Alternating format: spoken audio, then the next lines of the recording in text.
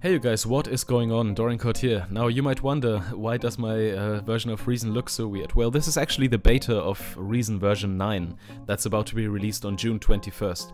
Now I am using the beta, so the performance and some minor details are not the same as in the final release, but I think this might be a nice opportunity to talk to you about the new features that are coming up.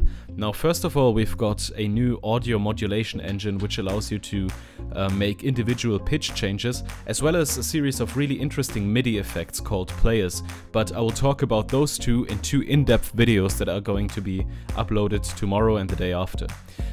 In the meantime, I would like to talk about the smaller changes that we have and some of the small improvements that are coming up. So why not start with the bounce in place feature? I'm just going to pause this demo track that we're listening to right here and give you an example of how useful a bounce in place is going to be. Now, here we have the main Vox channel. And I had that muted earlier, I'll just set it to solo so you can listen to the voice. As I said, this is one of the demo songs for the upcoming 9th version. And I can tell you, there's some cold blood suckers in here. Okay, now this is the processed final vocal and it sounds like this in context.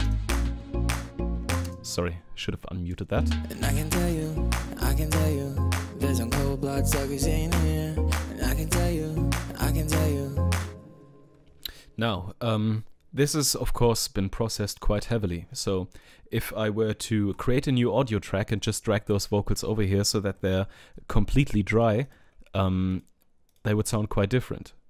And I can tell you. So now we've got no processing, no reverb, no EQ. I can tell you, there's some cold blood suckers in here.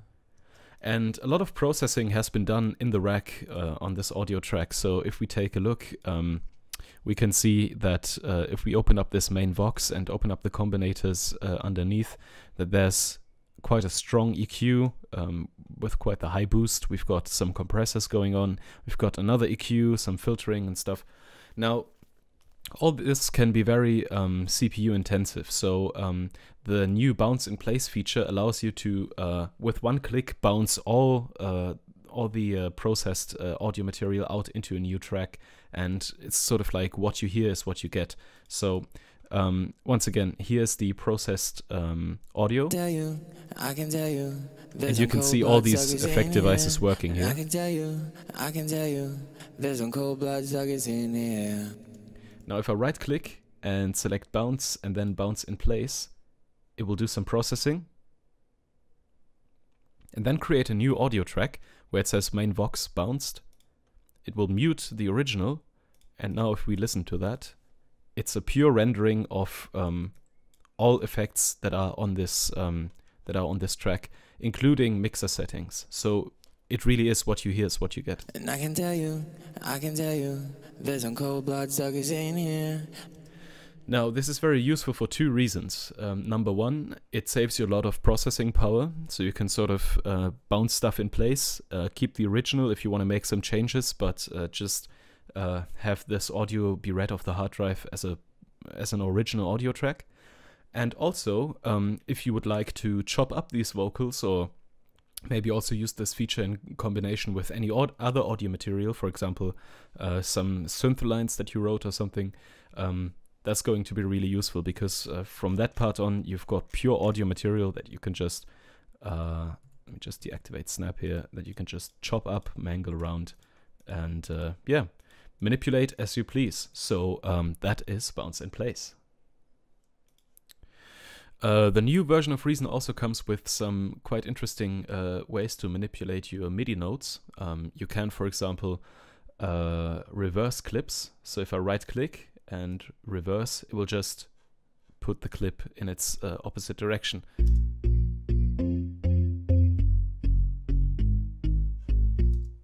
This is the original bass line. I'll now reverse this bass line.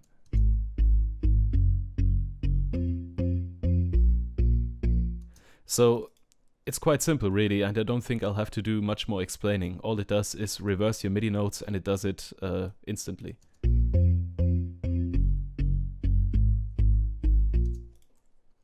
Another interesting feature is that you can cut MIDI notes in the sequencer itself. So let's say we have a very long MIDI note. One sec, let me just get rid of that. Let's say we have a MIDI note that's 1 bar long. And we would like to cut the MIDI note. Now in previous versions of Reason, you'd have to do this and then copy them over, and that cut up the MIDI note into 4 parts. Now in this newer version, in version 9, you can just simply select the razor tool and give it a cut here, and you've achieved the same effect. So the MIDI editing has become a bit more advanced. Another feature that got me really excited was the ability to bounce audio clips to MIDI. So Reason can actually detect the pitches of the different notes that are hidden in your audio material. And I've just done that to the main vocal track. I can tell you, there's some cold blood suckers in here. And I can tell you, there's some cold blood suckers in here. So I've just hit bounce and then bounce audio clips to MIDI, and now as I create a new, let's go for a Thor polysonic synthesizer, all I will do is drag the MIDI note onto that, or the MIDI track onto that, and let's see what comes out.